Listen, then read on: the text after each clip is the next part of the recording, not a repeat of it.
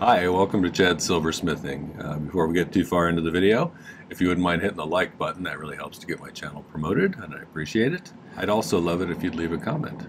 Today's video is one that I recorded a while back. My mom had an aquamarine ring, and she asked me if I wouldn't mind taking the stone out and creating a setting for a gift for a relative. And so that's what I did in this video. Hope you enjoy it. Before we get started on it, I wanted to make sure to thank some people. I wanted to thank my patrons over on Patreon.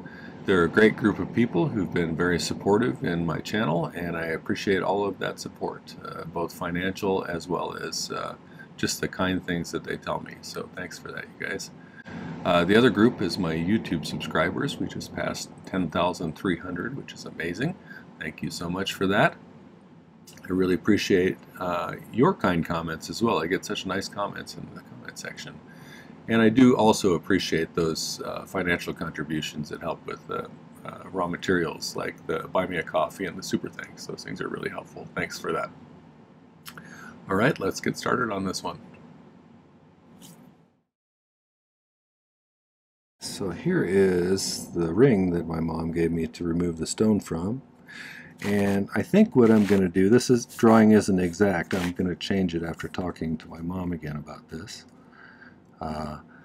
This is for her grandniece, I believe, and it's an aquamarine. It's about a 14 by 10, and it's in a gold setting. I'm going to remove it from that and try to damage the setting as little as possible,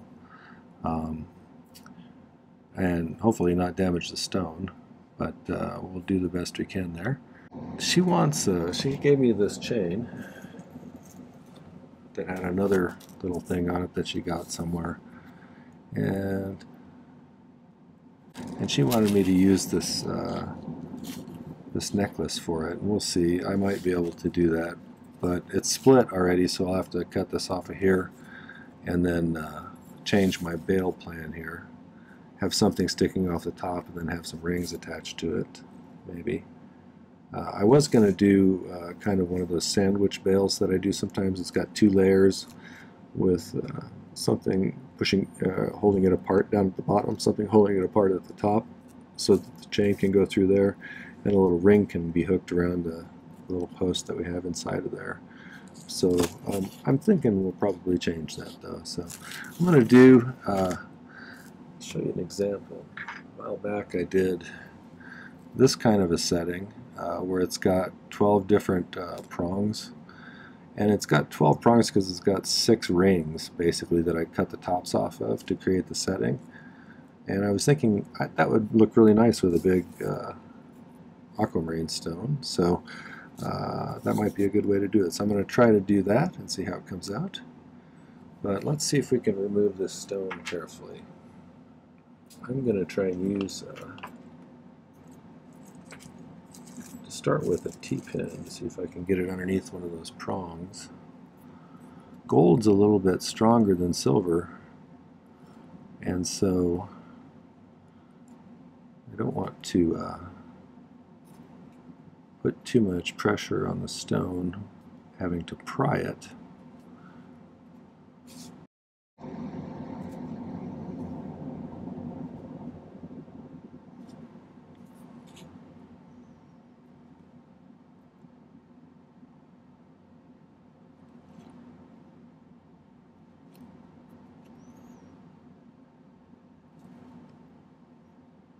Yeah, I got it loose a little bit.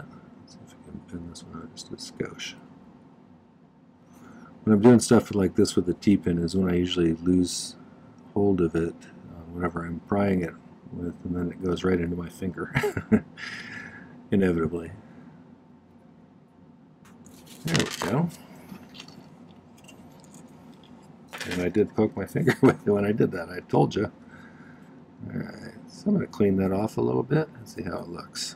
I wanted to show you the difference. I just used some soap and water, and you can clearly see how much sparklier that is. Quite a bit, when you wear jewelry, quite a bit of dead skin and, you know, sweat and grime gets underneath the stone, and that really cuts down a lot of the light that it sends back to you on the top too. So you should clean your jewelry every once in a while. That's so much sparkler. All right. So we're going to have to figure out the exact distance around this thing. Actually, when I look at how I did this one, this is a little bit smaller. Did I do it? Did it just slightly smaller than the outside diameter of the stone. And since we have an oval here, I can't do it the easy way, which would be to just use pi. And I'm not good at math, at least not good enough at math to figure out whether there's a formula for ovals that works the same. So I'm going to have to improvise.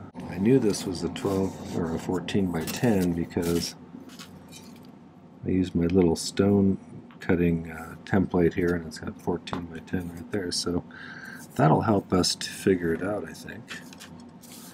So we can draw a little line there.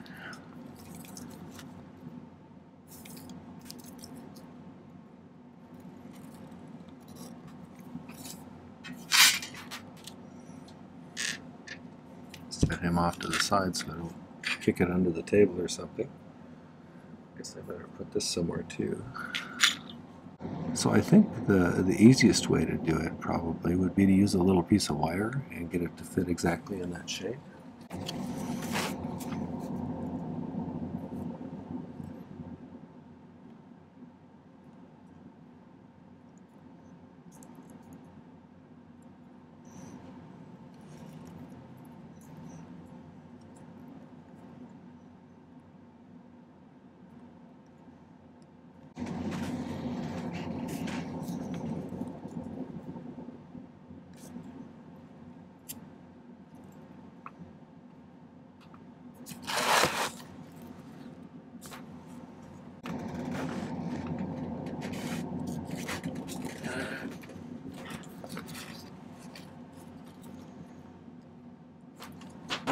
I cut it off to where it's pretty much exactly that size, and we'll straighten it out and use that to measure.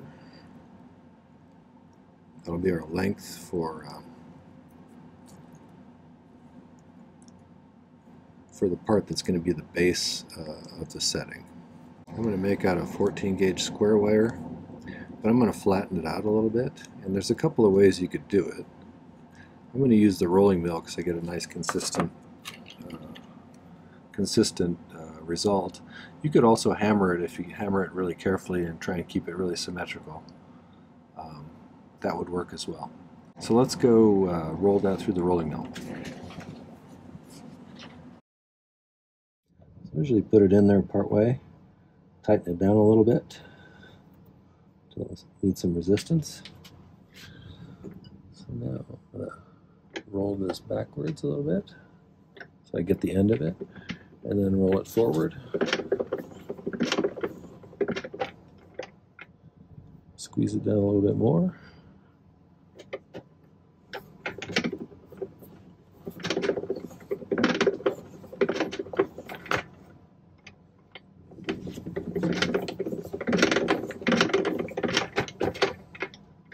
I'm going to go just a tiny bit thinner, not much.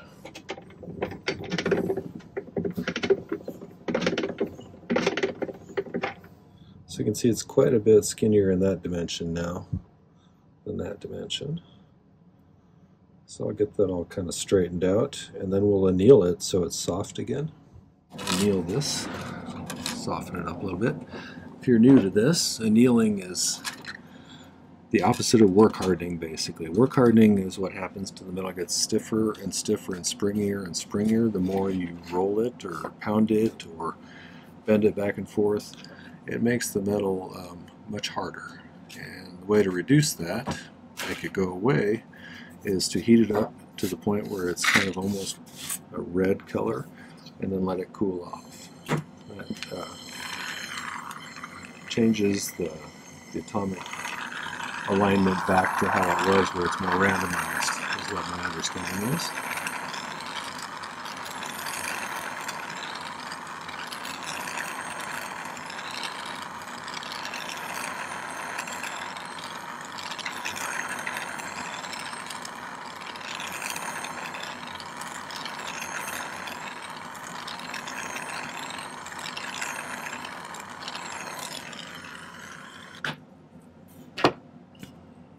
cool off for a minute. You can see that's all squishy and bendable now. Squishy and bendable.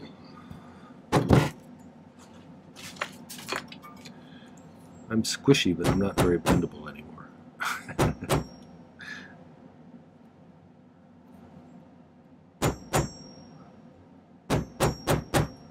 Just kind of flattening the whole thing out a little bit. Now, this is the length of the piece. Let me file the end of this flat.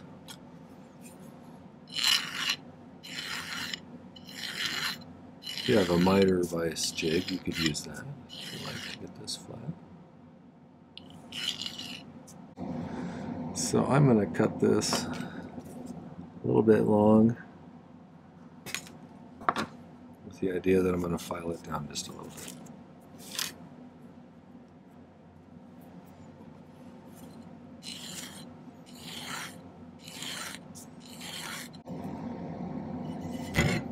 Alright, so the way I made this setting last time was I took circles of 18 gauge and spaced them along the length here to get all the way to the end. So they're soldered onto the base, but not soldered to each other. Then cut the tops off of them, spread them out a little bit, and soldered them to each other. That way I can control how big of a flare I get, like that. So I can use the stone to kind of gauge it a little bit. So I think. I did that one a while back. So I recall how to do it. Let's try it and see. What's the worst thing that could happen? We need to, this is going to be down here. That. We need some rings that stick up a little ways, so let's figure out a good size to make those. I think this might make some good ones. Let's try that and see how it looks. I'm going to use 18 gauge wire for this. This is just a bail making pliers, but they're handy for making rings. Let's see how that looks.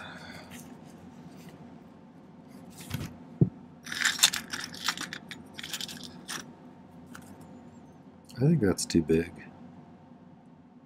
Yeah, I think that's way too big. Alright, let's take a step down then. Let's go.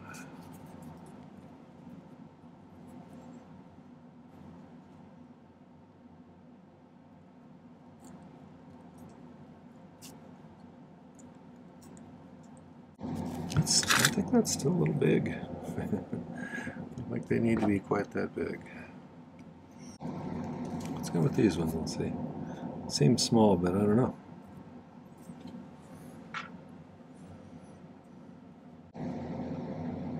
This is about as deep as that one was, and it looks like I used something about that size for these.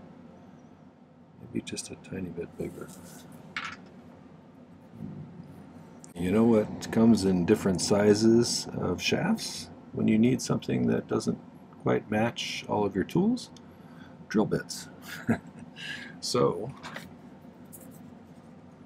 you might want to, since they're sharp, if you're going to use this to make some rings,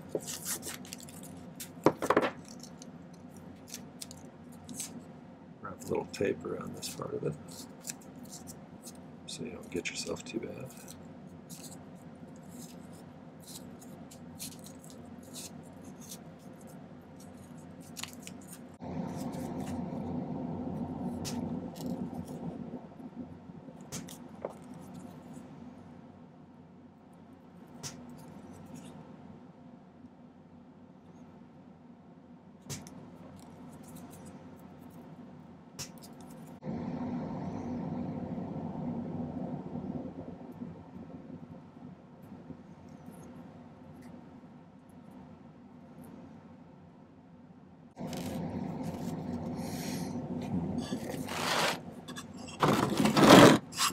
Broke out a new pad yesterday just so I'd have a kind of a flat surface. Let's put these on here and see how they look.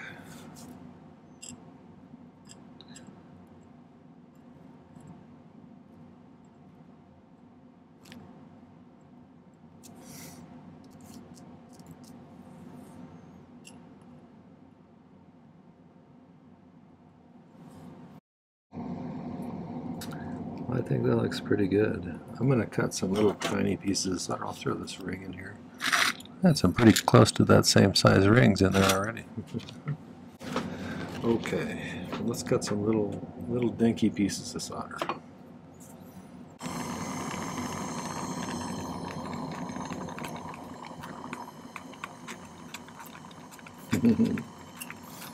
I always spray things out of position.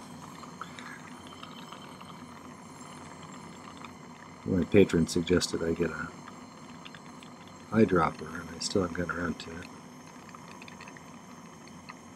That was a good idea, though.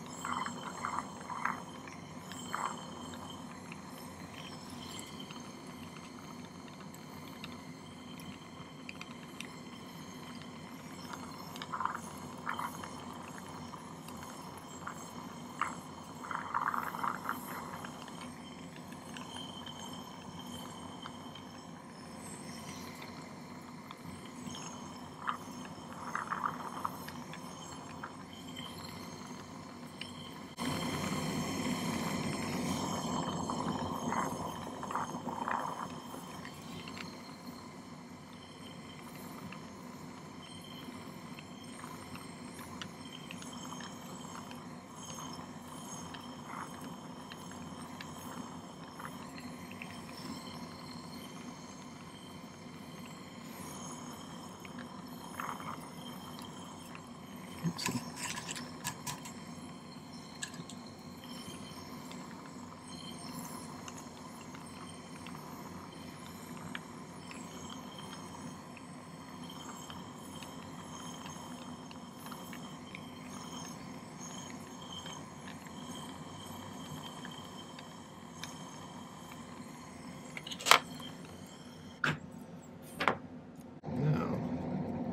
Next thing is, we need to get these two ends soldered together.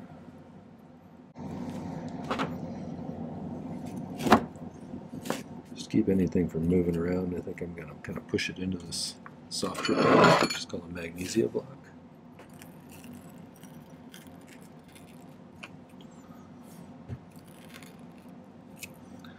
And I'll just pick solder it right there, bottom.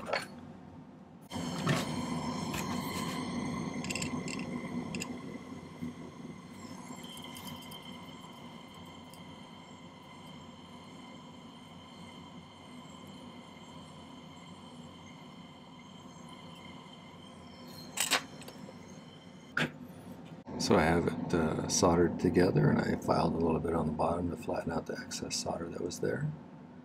And I think I'm gonna put it with the ring side towards the big taper of the little jump ring mandrel here.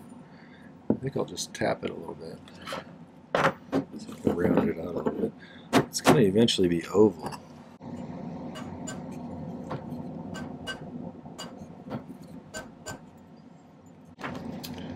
Okay, so one of the things I wanted to do is kind of flare outwards a little bit.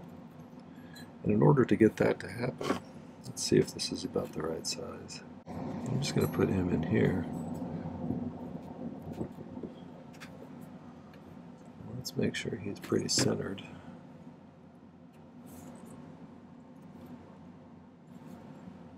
Let's just see if we can whack it a little bit to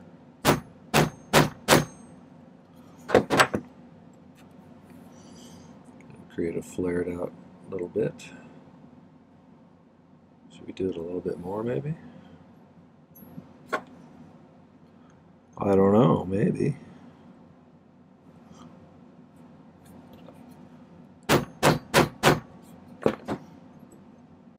think that's probably pretty good. Let's see. It'll be easier to tell once we make this a little bit oval. And so I want to make sure that these are relatively symmetrical from either end of the oval. Like if I make the oval this way, I want one ring to be on either end, and then 2 evenly spaced. So I'm going to try and get the ones that are, I think this way is pretty good if I go that route. Usually try to put the solder joint on the long side. I think it's right there. Let's do that. I have an oval jump ring mandrel. Let's see if that works. It might be too small. Well,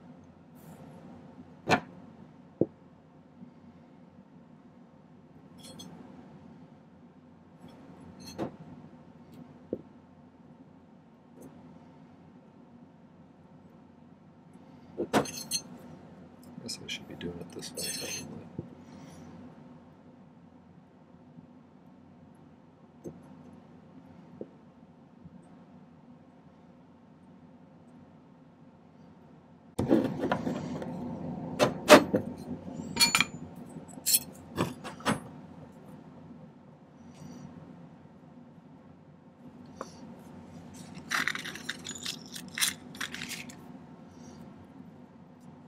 So we need to get it quite a bit more oval.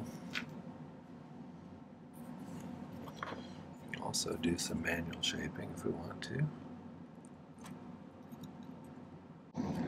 It's not going to go this way, but it's an easy way to tell whether I got it relatively close to the right shape. A little bit inwards more still.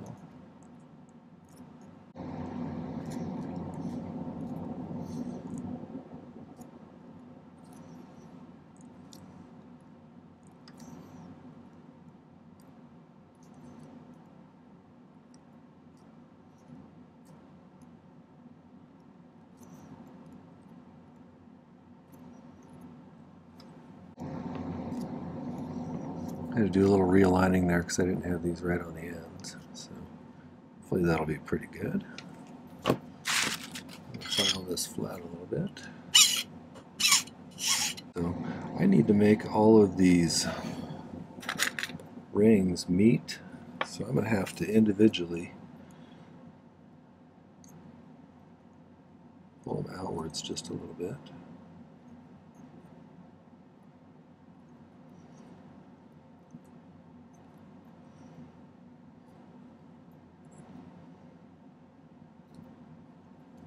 And then pull these together. And try and do it pretty evenly if you can. I didn't do a very good job that time.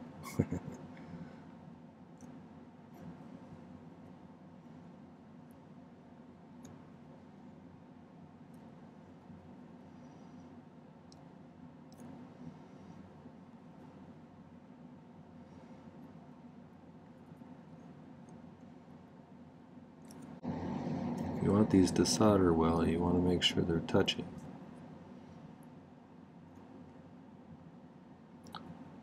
Fortunately, solder does not jump gaps very well. I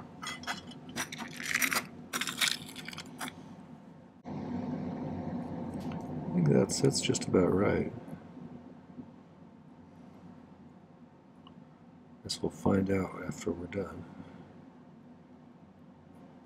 In order to solder these little guys, I think I am once again going to use my little magnesium block. So I'll kind of keep everything in place, hopefully.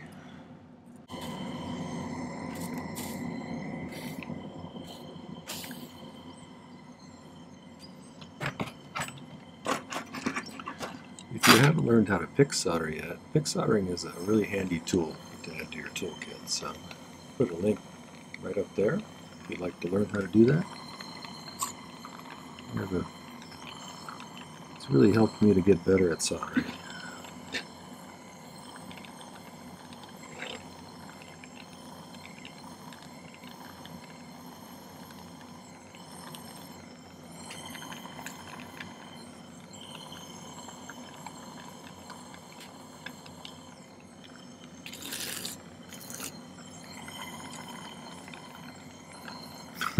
When you have a new pad, though, sometimes chasing the little solder balls around is challenging.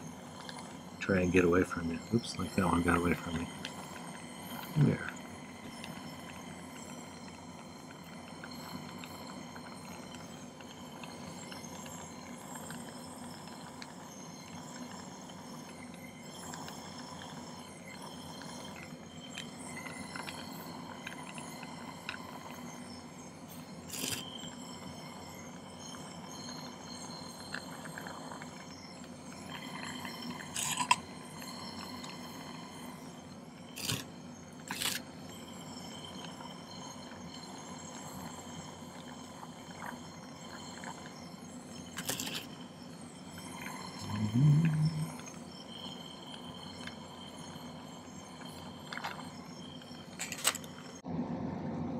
Clean that up a bit.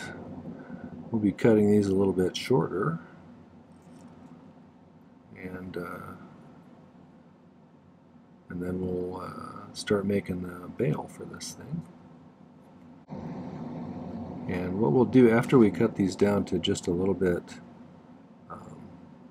above where they split, we'll cut a notch in there with a burr very carefully so that it's got a place for that for the stone to rest in. It's got like a little notch in there, and then we'll be able to bend those over the top.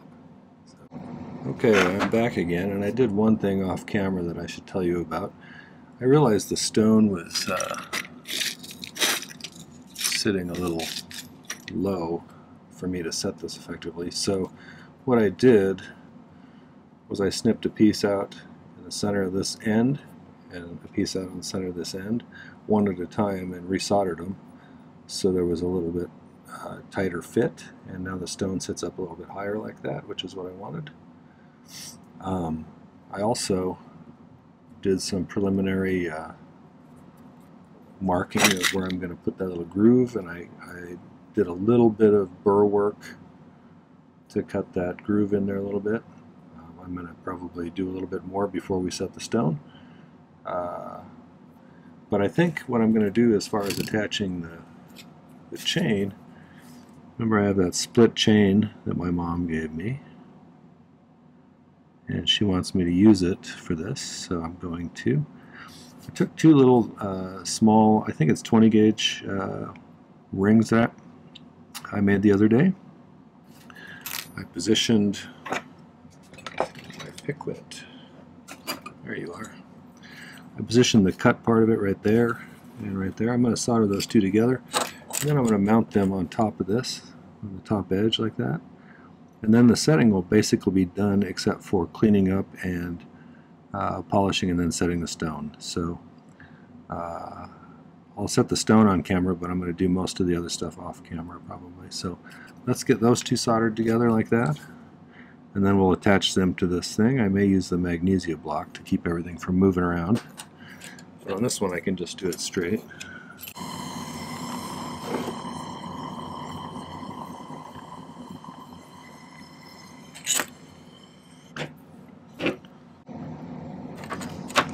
Push these into the magnesia block.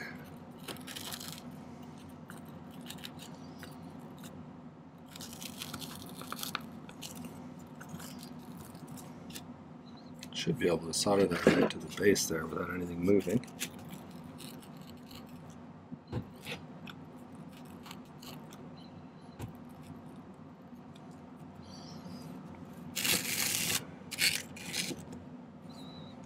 Maybe I should make a mark on the center before I get too far along here.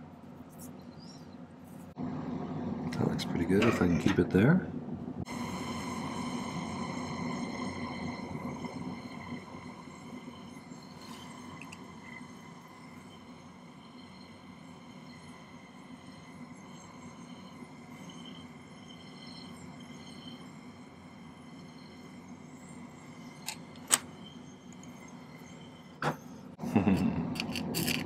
It looks like little eyes with the mouth open and yelling. If you're not familiar with the term, it's called pareidolia, when the human mind seeks to find like human faces and shapes at the random shapes it sees. So that's an example of pareidolia. Okay, let me cool this off and see how centered we are. I think that'll work. Looks pretty centered. Okay, I'm going to do some polishing and cleaning up. and maybe make those grooves a little bit deeper with a diamond burr, a skinny diamond burr, and then we'll see. Okay, be back in a few. So I got it pretty much polished up. Some things I did: cut a little bit of a notch in here, that diamond burr, right at the point where I want the stone to sit. Not very deep, because you don't want to bend it too far or you'll break your prongs off. And then we're going to go ahead and put that stone in there. Oops, I got it on.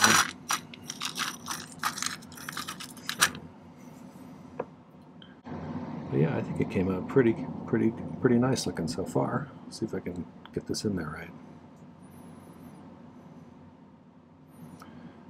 Well, it popped in there pretty cleanly, so that's a good sign. It's sitting straight. That's a good sign. That's always questionable. I'm going to start to push these down just a little bit, kind of opposite each other.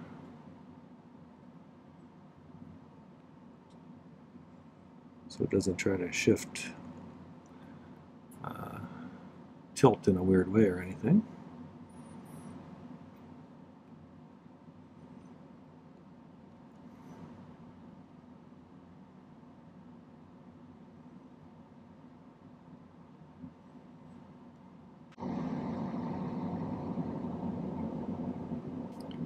So a couple of more things that I'm going to do. May do a little bit of neatening. Some of these rings got a little bit distorted. This one in particular here. I'll try and get him to straighten out a little bit.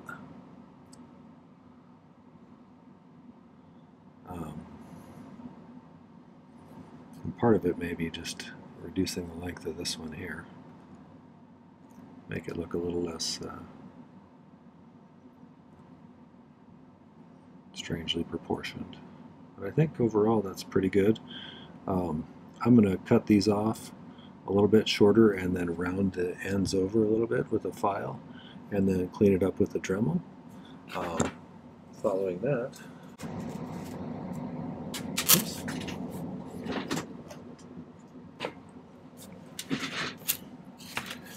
I'll be adding this chain that she wanted me to put on there, and these are open, so I can just open it up, hook this on, and I think we'll end up with, you know, something that looks like this, minus a little bit of those prongs and cleaned up with the Dremel, and I think it'll be nice and pretty. So I'll take some pictures and put them at the end of the video. Well, that was the 12 prong aquamarine setting. I hope you enjoyed that. If you did, make sure to hit the like button before you leave. I really appreciate that. And leave me a comment as well. I'd love to hear what you think, and I'd love to hear your suggestions. I'm also trying to put together that question and answer video. So if you made it this far in the video and you have a question about how I do things or just me in general, feel free to ask the question in the comments, and I will put together a question and answer video one of these days. The other thing is, you might want to check out a few other videos I have. I have over 300 videos now, so it's a pretty big catalog of material to check out. And if you like what you see, give me a subscribe. I'd love to have you as a subscriber. So,